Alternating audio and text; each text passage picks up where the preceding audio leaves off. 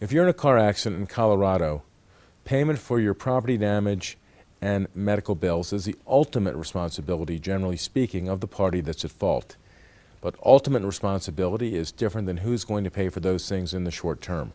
Your medical bills may be paid by your own insurance, whether it be health insurance or MedPay coverage. Your property damage may initially be paid for under the collision coverage of your own policy, or you can make a claim immediately against the adverse driver's policy for property damage. Making a claim against the adverse driver's policy for the property damage, you should make sure that you are not also at the same time inadvertently settling the personal injury portion of your claim. Be careful what you're signing, and if you have questions, call a lawyer.